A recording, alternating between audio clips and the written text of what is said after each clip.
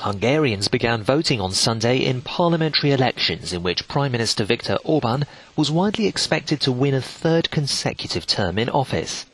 It follows an often acrimonious campaign in which he portrayed himself as a saviour of Hungary's Christian culture against Muslim migration. What's at stake? We've already said everything about that. It is the future of Hungary, he said.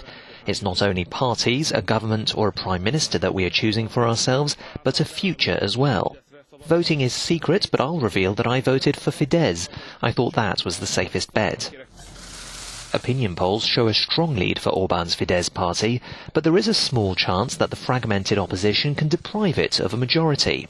The strongest opposition party is Jobbik, which has campaigned on an anti-corruption agenda and for higher wages to lure Hungarian expatriates back home.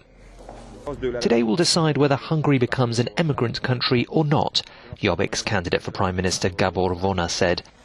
Turnout had already reached a record 13% in the first hours of voting on Sunday morning. Analysts said higher voter participation would favour the opposition and increase the chance of a hung parliament.